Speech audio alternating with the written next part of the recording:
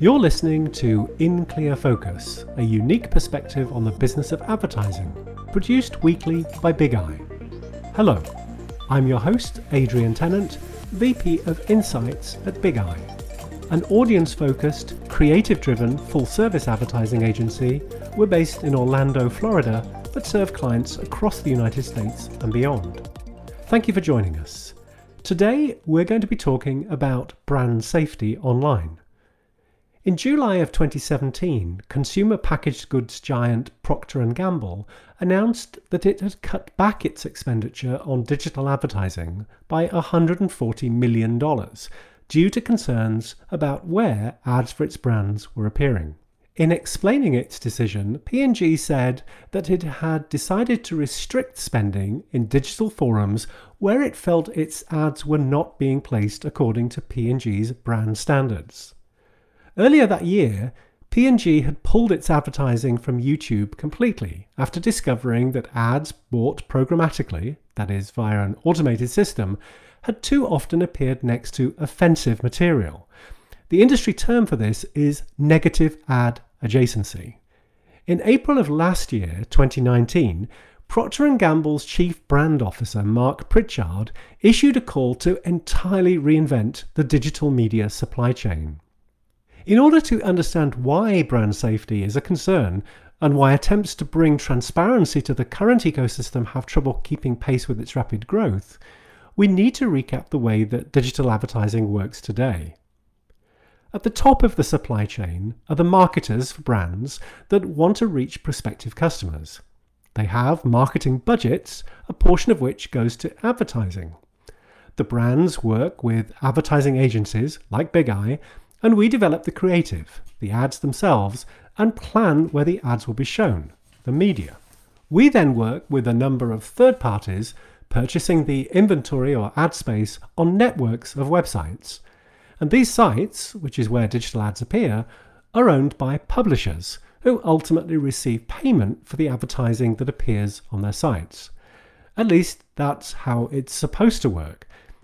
To talk about the complexity of the digital ecosystem and how brands and publishers can ensure their advertising avoids negative adjacency, I'm joined today by Jonathan Marciano, Director of Communications at CHEQ, an artificial intelligence-driven ad verification service.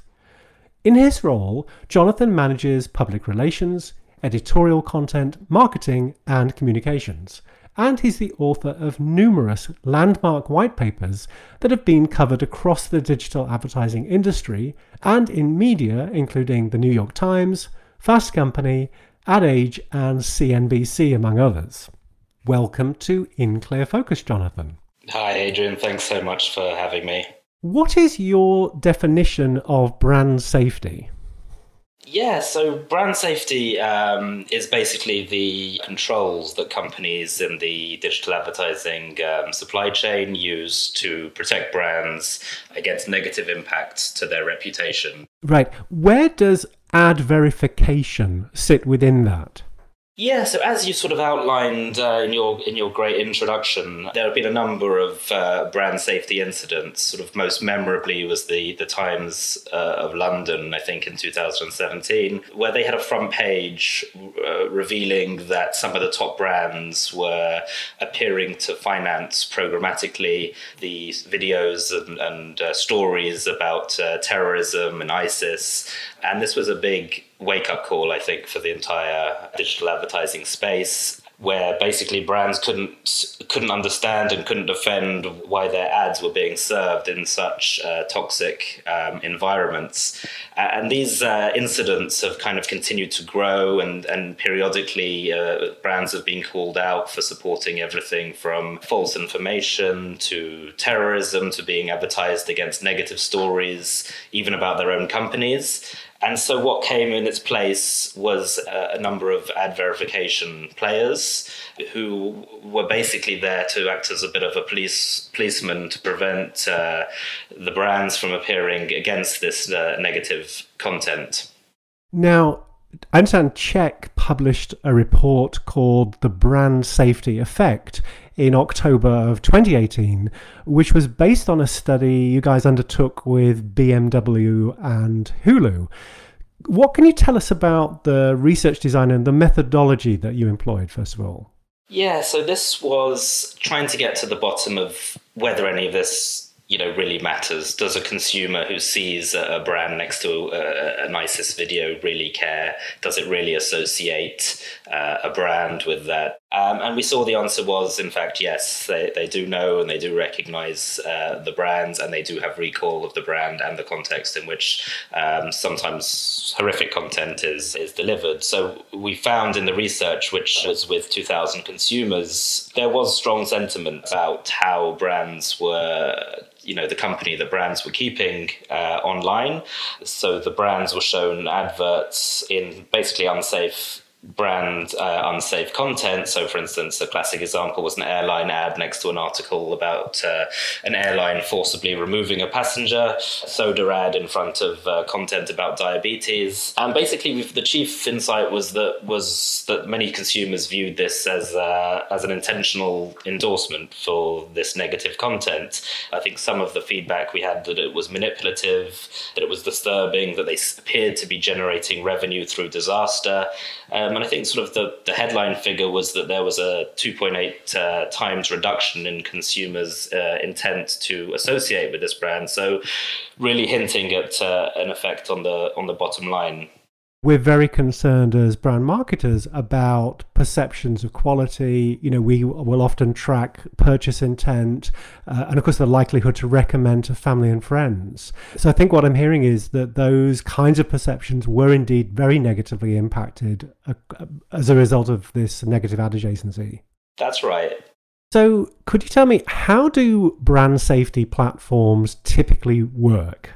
So up until new players such as CHEQ, basically there's this very crude and I'd say pretty unsophisticated solution to the problem, which is this idea of keyword blacklists, which have been created in the name of brand safety. So these are basically words, blacklists, that are deemed too dangerous for advertisers to appear beside. So this is particularly talking about news content, so the New York Times, or globally online the news industry. So anyone advertising against these sorts of sites, if an online news story contains words such as sex or terror or ISIS or killing, then the concerned advertiser stays clear. They basically are prevented from serving ads against any of that content, and it basically demonetizes the content for the publisher. And the side effect is that it means that the reach of the brands themselves to reach engaged consumers reading this type of content is diminished. Why is it that keyword blacklists came to dominate the technology for brand safety? I think because it's a fairly simple, I'd say a little bit of a lazy solution.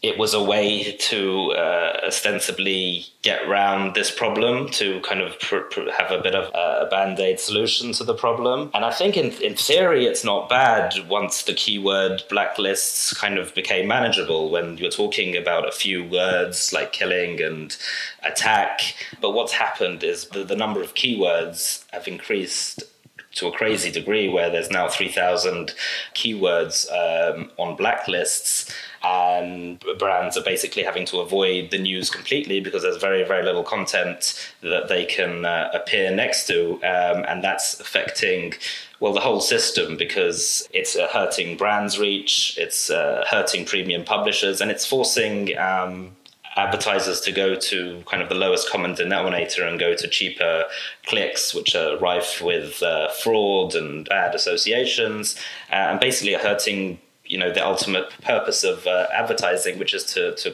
create leads or convert customers. Right. Now, just last month, you published the economic cost of keyword blacklists for online news publishers. This was a report that you undertook with the Merrick School of Business at the University of Baltimore. In the study, the economic price paid by publishers from incorrect blocking of safe content on premium news sites was, in fact, quantified. What can you tell us about the research design and the methodology that you used for this study?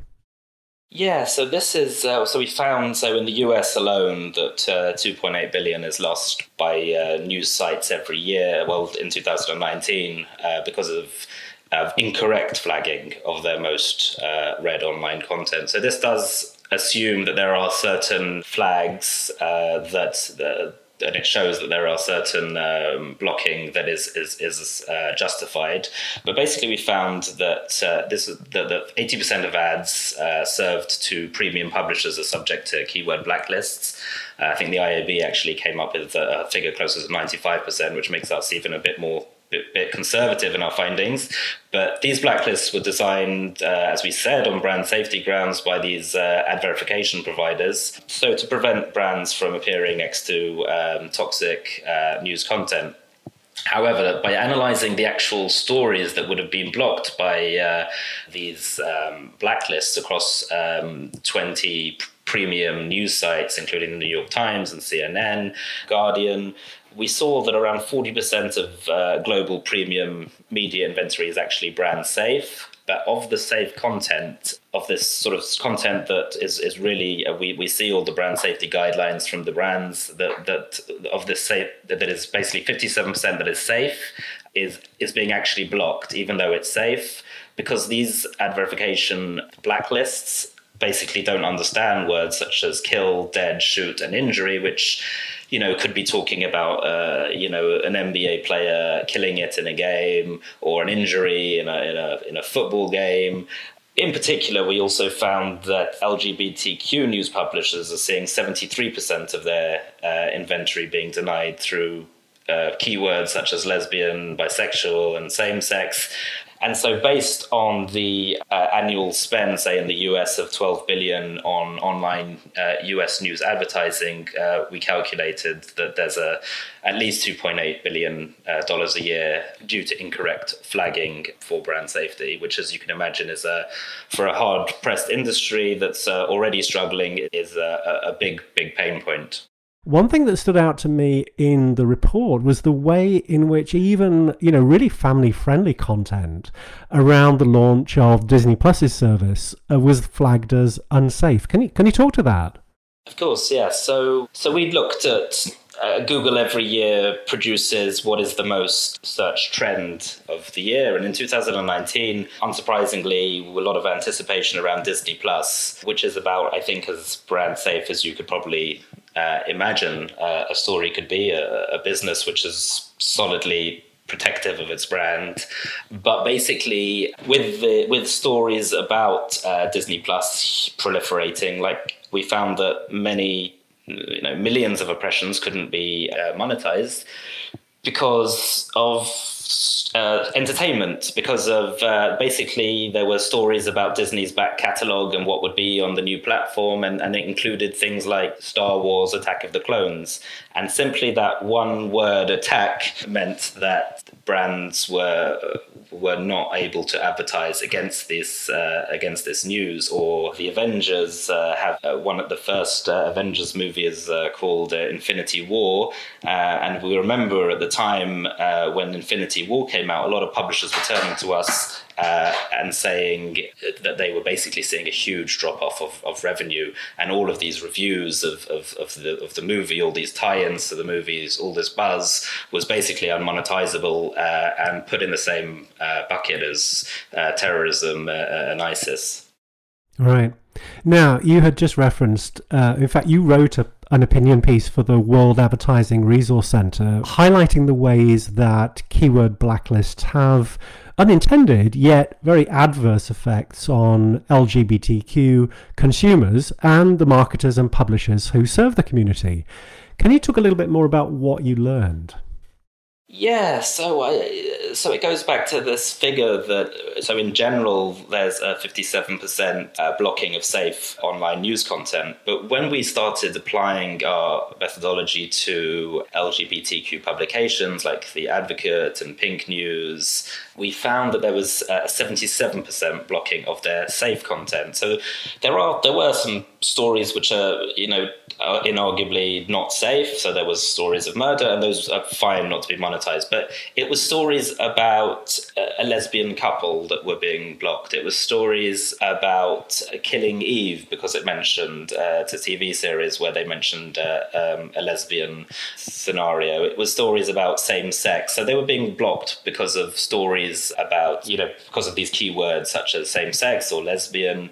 And this, I think, the point I wanted to make in the article was every year in Pride Month, we see every brand on LinkedIn and Twitter and Facebook and all the platforms changing their logos and appearing, LGBTQ friendly.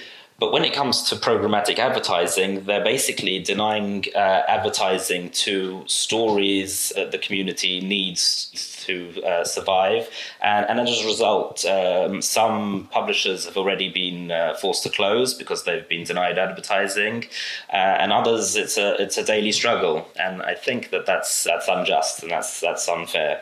We've talked a lot about the problem. Talk to us about CHEQ and why your solution is different.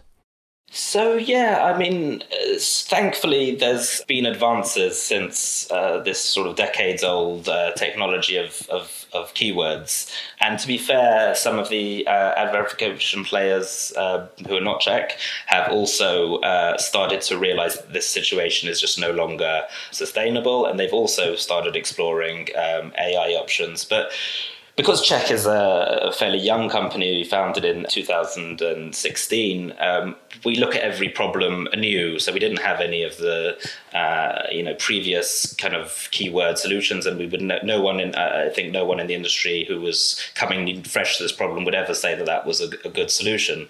So CHEQ invested a lot of talent and energy and money in AI to solve the brand safety issue.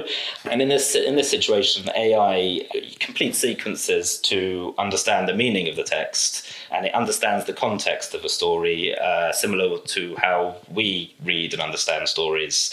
It essentially builds up a full picture of what the story is and is not.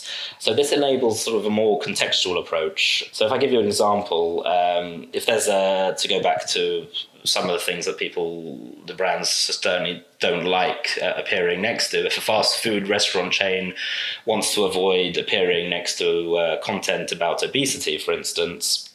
So we've trained the AI to define obesity as a category, but also trained it to understand subterms such as heart disease and diabetes.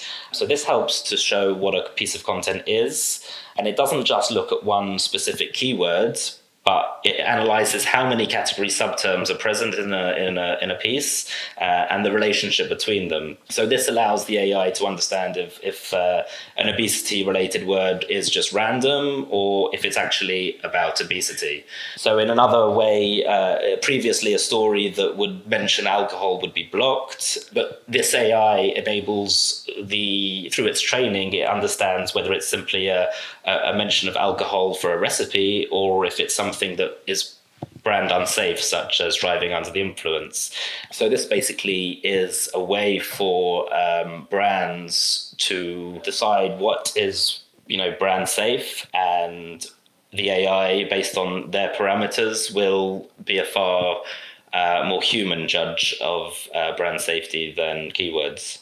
Right, understanding. So this is artificial intelligence. That's right. So that's machine learning, that's artificial intelligence. So, for instance, to avoid in terms of artificial intelligence, like what's important is the training and the data.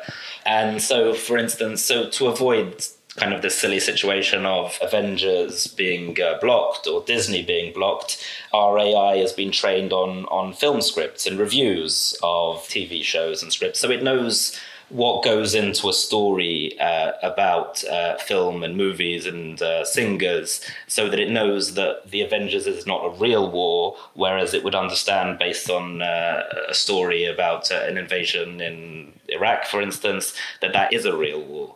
It sort of pieces together the puzzle in milliseconds to decide whether something should be served or not against that content. Where does CHEQ sit in that digital supply chain? So CHEQ, we work mostly with brands. So we protect brands from fraud, as I said before, from advertising fraud, which itself is a $23 billion problem. And we also prevent their ads from appearing next to unsavory content. So mostly with brands, obviously they're the ones that have the budget, as well with agencies. We can also integrate with publishers as well, but we have less publisher clients. Right, and we're talking about a software as a service model? That's right. So it's a SaaS model. It has a very, very impressive dashboard. You're given instantaneous data on why your ads weren't served. We show you every URL that was blocked. And this basically shows how much you're saving. And it's also very open and transparent. So we're not saying doing this behind closed doors. We're showing you all the data. And clients have appreciated that. There's not much openness and transparency in digital advertising, and they appreciate that they can mark our homework, and if there are any improvements that can be made, we can work on it. Wow. Now, as you know, Big Eye is a full-service agency. What are some of the conversations that you think we need to be having with our clients about just these issues?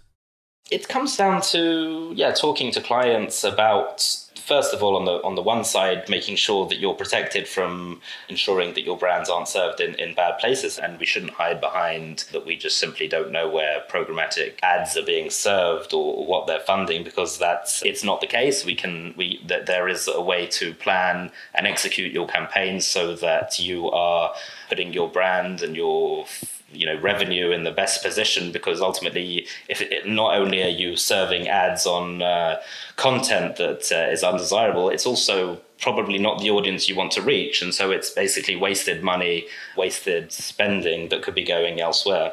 Jonathan, if listeners want to learn more about CHEQ, where can they find information? Yeah, so probably the best place is our website, www.cheq, which is with a Q, so CHEQ, www.cheq.ai. And there you can find out all the information, schedule a demo, and get a pilot. Right. And what books, articles, or other resources would you recommend for listeners that want to learn more about ad verification in general or brand safety in particular?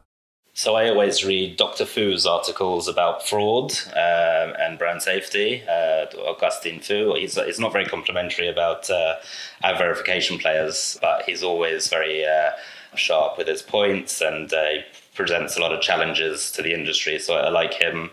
There's, the news article Digiday and Ad Age report a lot on some of the challenges about blacklists. They're talking a lot more about the challenges that publishers face. So yeah, those would be some to look out for. Perfect. You were very modest. You didn't include your own articles in there, but I have to say everything that's been written by Jonathan is also very, very on point. So thank you. All right. Jonathan Marciano, Director of Communications at CHEQ. It's been our pleasure to have you on In Clear Focus today. Thank you very much. Thanks, Adrian. It's been a pleasure. My thanks to our guest, Jonathan Marciano, Director of Communications at CHEQ. You can find links to the resources we discussed on the In Clear Focus page at bigeyeagency.com under Insights. Just click on the button marked Podcast. Please consider subscribing to the show on Apple Podcasts, Spotify, or your favourite podcast player, and please rate and review the show. And if you have an Amazon Echo device, you can use the In Clear Focus skill to add the podcast to your flash briefing. Thank you for listening to In Clear Focus, produced by Big Eye. I've been your host, Adrian Tennant. Until next week, goodbye.